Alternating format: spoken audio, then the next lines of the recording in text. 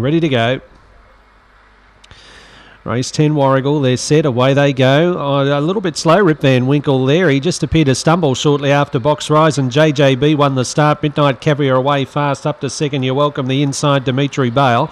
They've raced away by 2 or 3 lengths to Newitt, followed by Ernie's Legacy, Legend Jack and Rip Van Winkle's last. They swing for home. A couple have run off the track. Dimitri Bale in front. Midnight Caviar tries hard. Dimitri Bale's clear though and wins nicely. About 4 on the post, and Midnight Caviar second. JJB's run third. From Your Welcome, back behind those was Ernie's Legacy and also Newitt. Further back in the race then too was Rip Van Winkle, who didn't have much luck, and pulling up quickly in that group was Legend Jack, and the runners 22 and 63.